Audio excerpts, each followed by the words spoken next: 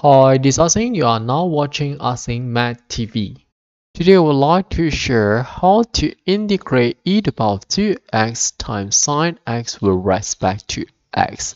In this video, we are going to apply the tabular method, or more commonly known as the DI method. D stands for differentiation, I stands for integration. We can split this function into two functions, one exponential function, one trigonometric function. Since regardless how many times we differentiate these functions, they will not eventually reach 0. So we can simply put exponential function under D, trigonometric function under I. Let's differentiate e to the power of 2x. Differentiate exponential function, we can copy exactly the same. And differentiate the power, we obtain 2. Integrate sine, we obtain negative cos. Differentiate again, so we have e to the power of 2x. 2 should remain. And we differentiate the power, we obtain 2 again. So 2 times 2, we obtain 4. And integrate negative cos x, we obtain negative sine x.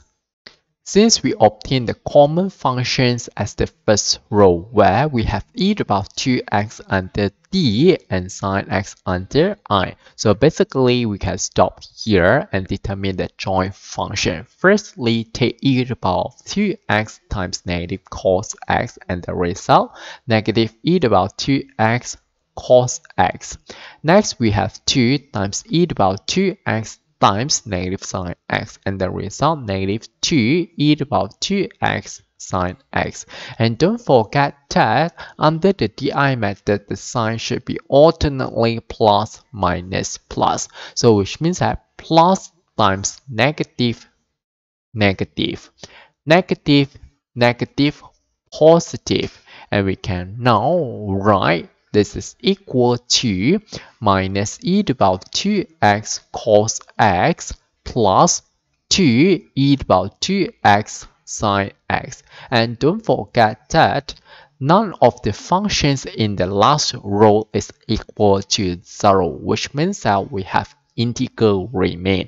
Plus minus minus integrate 4 e to the power of 2x sine x with respect to x. And now let's rewrite this equation and bring all the integrals to the left. So we have integrate e to the power of 2x sine x dx minus bring over to the left become plus. We can take out the constant 4 and integrate e to the power of 2x sine x with respect to x, and this is equal to the remaining terms minus e to the power of 2x cos x plus 2 e to the power of 2x sine x. Next, let's simplify both sides. So we have 1 plus 4, which is equal to 5. And times integrate e to the power of 2x sine x with respect to x. And this is equal to the right hand side. Since we have common factor e to the power of 2x, we can factorize.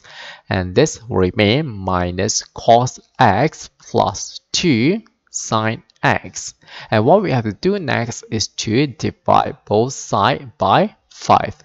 The constant here. So 5 over 5, we obtain 1. So 1 times anything, we get back the same thing. So we have integrate e to the power of 2x times sine x with respect to x, and this is equal to 1 over 5 times e to the power of 2x times minus cos x plus 2 sine x. Since the integration is complete, so we can plus the constant c, and hence we're done. Okay, that's all for this video. Thanks for watching. Hope you like this. See you.